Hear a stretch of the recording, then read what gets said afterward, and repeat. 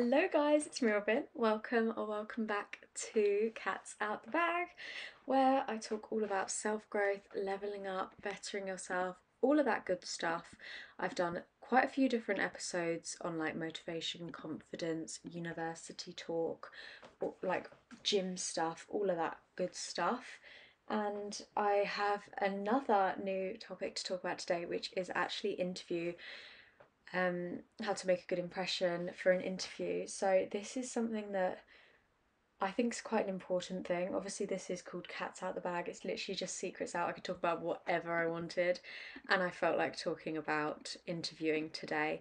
So I feel like it's that kind of time of year when everyone's kind of getting into jobs. Like if you've just come out of uni, you're looking for a job come September. So, by the way, happy Wednesday, everyone. I thought I'd film this video. I have just filmed last week's video was university talk for if you're going into uni. This one's going to be more focused on if you're going into a job and how to get the job you want. So also feel free to leave any suggestions of videos that you'd like to see in the description box. I'm more than happy to see, I'm going to answer all of the comments and everything, and I'll obviously take any suggestions in and yeah, maybe film them. So do leave them down below if anything you'd like to see in the future, whether it's uni based or whatever. And yeah, let's get into this. But before we do, please do make sure to subscribe because guys, we're getting close to 1k, which is super exciting. We might have even hit it by the time you're watching this, but I'm slightly pre-filming this. So yeah, we may have actually hit it by the time you're watching this, which would be crazy because then that means that I can start earning money off of my second channel, which is crazy. So honestly, if you guys would subscribe, that would mean the entire world to me, as you'll know.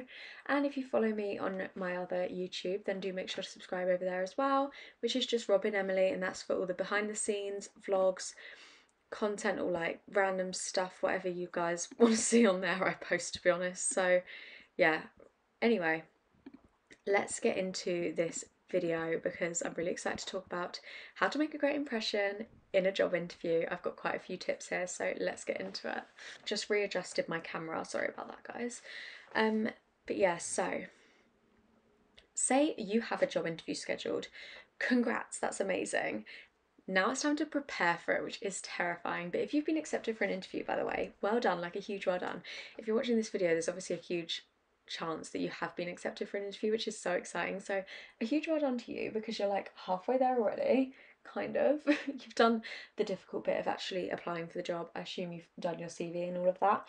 Might do another video actually on CVs and stuff. I should have probably done this in a different order, but do let me know if that's something you want to see. CV. God, I'm not even funny. I don't know why I say that stuff.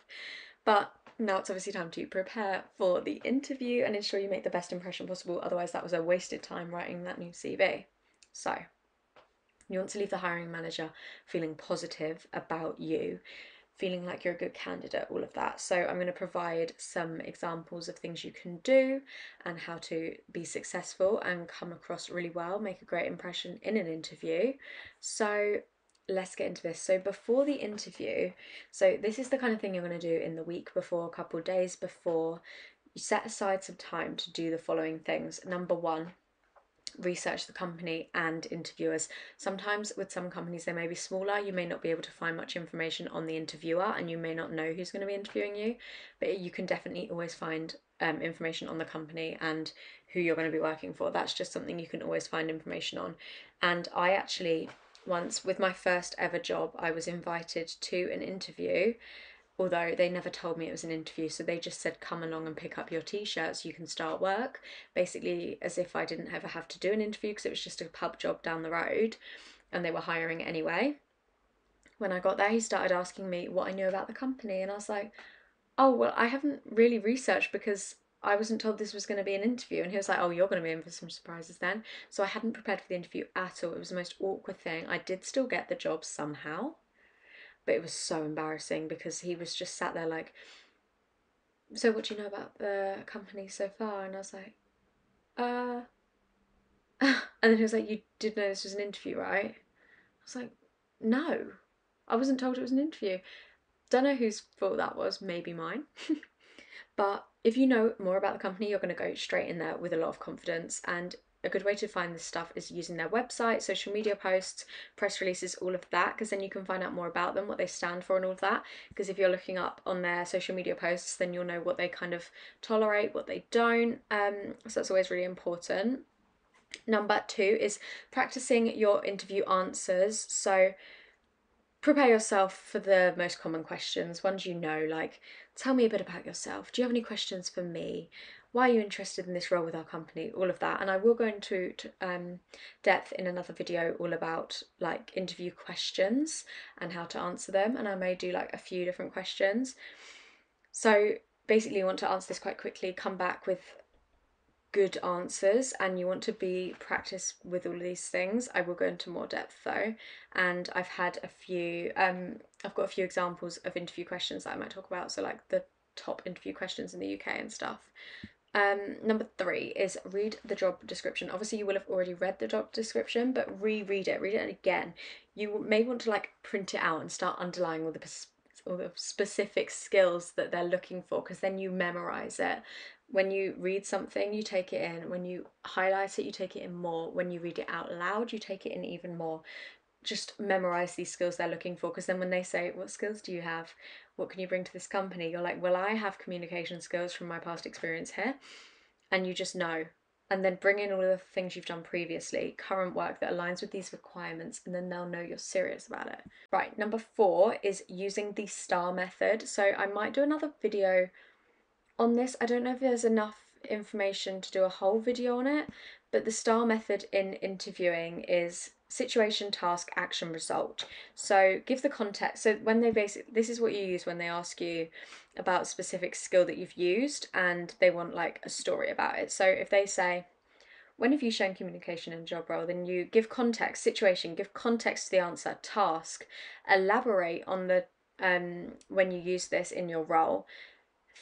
The A is action, explain how you handled the situation or overcame the challenge. And 4 is R, which is result, what you achieved in the process. So by using that, you're obviously going to sound really like professional. And yeah, I mean, I probably won't do another video on that. I think I've covered that enough, to be honest, but obviously you can like research a bit about the STAR method as well. Number 5 is practicing answering questions with someone else. I spoke about this briefly when I was talking about the confidence in interview process. And basically practicing your answers out loud is obviously really effective, but maybe not just to yourself. Like, try to do this to other people as well. If you're doing this in front of other people and 2 other people, say someone's asking you the question, get into an interview mode. Don't just sit in your living room. Actually sit at a table like you will in an interview, and then it'll feel professional. Hopefully you'll find yourself gaining confidence and using the same words that they want to hear. So really important to practice. Number 6 is preparing a list of references. So they will ask you, I mean, this may be on your CV already, but they will definitely ask you for references before or after your interview, whenever.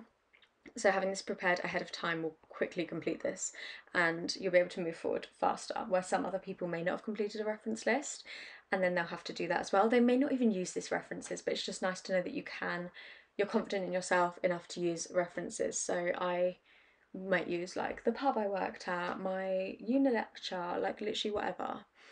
And number 7 is be prepared with examples of your work. So during the interview, it depends on the job role you're going for, but say you're going for like a photographer, you need examples of your work. They're going to be saying like, what can you do? What can you do with this? Like, how have you done this? Do you only do this work, or have you done similar stuff, like different stuff before? You want to show them what you can do. After talking about the job description, you want to go into all of your stuff and think, what have I done that relates to this, and bring examples, whether it's like volunteering or anything. Bring proof. Like a portfolio is just, I mean, if you're creative, portfolio is a pretty good thing to have. I may do another video on creating portfolios and why it's so important, but some jobs that will require a portfolio: photographers, graphic designers, writers, editors, creative directors, models, videographers, like all things where people need examples of your work. Give them examples. Otherwise, that's another reason for them not to hire you. You don't want to be giving them reasons not to hire you. Number 8 is prepare smart questions for your interviewers. So interviewing is a two-way street. They ask you questions, you can ask them questions. So obviously at the end of an interview, they generally ask you, do you have any questions for me? Now, you are going to need to come back with a question. I have so many examples of these things, but obviously you need to ask them questions, because if you say, no, I don't have any questions, what? You don't have any questions about the whole job role? How? You haven't worked it. How do you not have any questions? They'd be like, okay, this is strange. So you could say, can you explain the day-to-day responsibilities of this job? How would you describe the characteristics of someone who would succeed in this role? If I were in this position, how would my performance be measured? How often would it be measured? All this kind of stuff. It makes you seem serious. Now, that's obviously the stuff to do before the interview. Now, on the interview day, after you've spent all your time prepping, you can be successful on interview day by practicing these things that I'm going to talk to you about. So, number 9 is plan your interview attire the night before. You need to know what you're wearing. I'm sorry, but I'd be planning this a week before. I'm just saying a night before because I know people sometimes have other things to focus on. But if you speak to the interviewer before, then you can kind of get an idea of the dress code in the workplace and choose your outfit accordingly. So if they're a really casual place, you could literally go in like, I mean, I don't know, an example of a really casual place, maybe like a chef. I don't know, although they have uniform, it's different, I guess. But if you don't have someone to ask, I would definitely recommend researching the company to see what's appropriate. I may even do a video on dressing for interviews, I don't know, with maybe some examples of clothes that I would wear. But yeah, that's something that's really important, because if it's somewhere really, really fancy and you show up in like jeans, they're going to get a really bad impression of you if someone else is in like a nice suit dress or something. So, number 10 is bring copies of your CV, a notebook and a pen. You need copies of your CV in case you're going to multiple different places for interviews. I would have the specific accomplishments of everything I've accomplished on there, so it's easy to refer to and they can then discuss it. Bring a pen and notebook for taking notes. You never know, like you may need to, but just don't take notes on a phone or anything. That's going to look so unprofessional. That's what you're trying to avoid here. Write information down so you can refer to these later, and if you come up with a question mid-interview, jot it down, you know, that kind of thing. And I may make a video on different items that you can bring to a job interview. Now, number 11, plan to be there early. 10-15 minutes early, I'd say. If you're waiting in the waiting room, who cares? Map out your location the day before so you can see how long it's going to take you to get there, how long it's going to take to walk, whatever. I would even practice run at the exact time you're going to the interview so you can like have a backup plan if there's delays or closures or anything, and then find another way around it. If your car can't get through, are you going to take the bus? What are you going to do?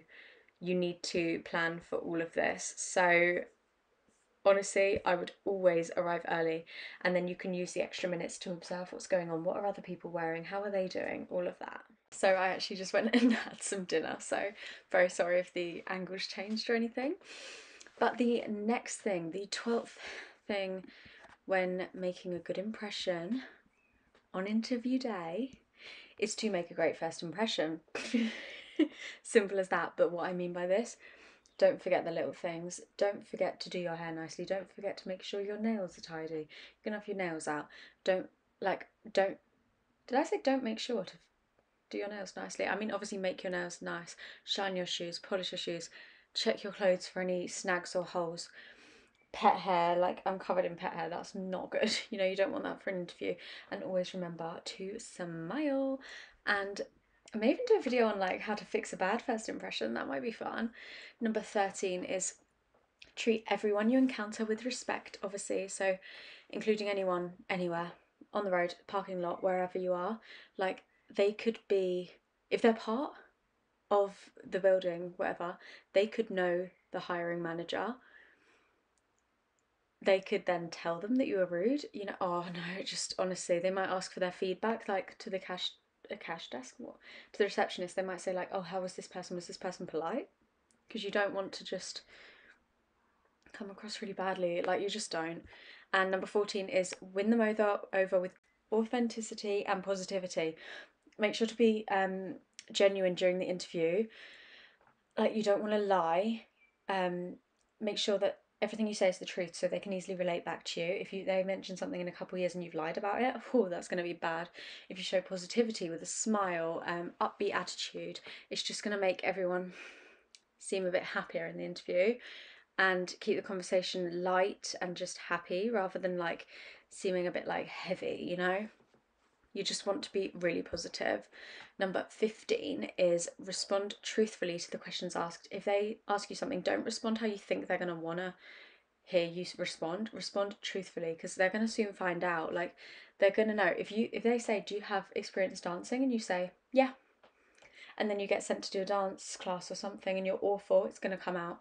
An example of this, if you guys have seen Friends, then Joey actually said that he could dance, like in his CV, on his resume, as they say. He said that he could dance. He said he'd been doing dance for like 7 years or something, and then he was asked to teach a dance class, and oh my goodness, it went so badly that he ended up not getting the job at all. So definitely be truthful. 16 is tie answers to your skills and accomplishments. So if they say like I'm trying to think of an example. I don't know, whatever they say, use every opportunity to address the requirements listed in the job description. This is why I said print them out, so then you know exactly what you're referring back to. They are like printed in your head. 17 is keep your answers concise and focused. You don't want to go off on a tangent, although it is nice to have a nice like conversation. Remember that your time is limited. It might be like a 10-minute long interview, it could be half an hour. Just be mindful not to ramble on so much. And this is why practicing answers beforehand can keep you focused. Honestly, the amount of times that I've like practiced for my speaking assessment in Italian, when I used to do Italian at GCSE, by the way, so this was in year 11 and I'm now in year 14, so 3 years ago, I still remember the answer to one of the questions. It was what is there to do in your city? And I went, nella mia città c'è molto da fare, si puoi visitare il centro storico, or, and like I could literally tell you everything that I said in that, and it's so weird because that is in Italian and I remember that somehow. Yeah, I can't string a sentence long anymore. It's so weird how things just stick to your mind when you rehearse them enough. 18 is don't speak negatively about previous employers, because otherwise they're going to be thinking that could be me soon. Like, obviously they're going to trust the other employers more than you. That, like, if you say, oh yeah, like my employer, they were just so rude to me, like, no, because why were they rude to you? I wouldn't mention it. Now I'm going to move on to after the interview. So when your job's interview is over, give yourself the best chances of moving forward by number 19, asking about the next steps. After your interview, it's always appropriate to ask the interviewer what you should expect next. So they will normally say like, oh, you should receive a follow-up email with results from your interview if you were successful or not, or a phone call or whatever, along with additional requirements. They might ask you to do like an assessment or like some training or something. They might ask for reference lists and stuff. So yeah, if you ask about the next steps, then they're going to think that you're actually interested. And number 20, the final step, is send a thank you letter after the interview. Some people might think this is a bit much, but if your interview is in person, ask for the business card of each person you speak to so you can like follow up with them after with a thank you email. I wouldn't necessarily send a letter, like just an email is fine. Just like a thank you for your time. And if you were interviewed in the morning, send your follow-up emails the same day, because then you're gonna be on their mind.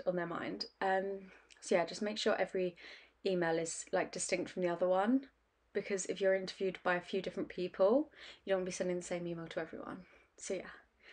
Anyway, yeah, that's just like the basics of interviews, how to make a good first impression, 20 tips. I really hope this did help. If it did, you know what to do, give it a massive thumbs up and subscribe. That is the end of this episode. Woo! Is this episode 7 or 8? I can't remember now. That's actually really bad. I keep forgetting. But yeah, thank you so much for listening. If you've listened, then make sure to give it a follow and a 5-star rating. And if you've been watching, make sure to give it a subscribe and a thumbs up, and leave any suggestions of future videos you would like to see. Thank you so much for watching.